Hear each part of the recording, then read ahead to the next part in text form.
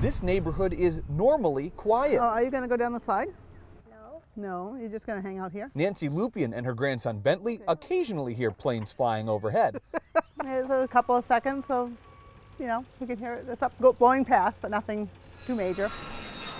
That's about to change. It's in the name of safety. We have to reverse our flight patterns. The only way to get airplanes to our noise preferred runway would be to do something called back taxiing, where we send them the opposite direction on the runway. And that's just not within our safety protocols for this project.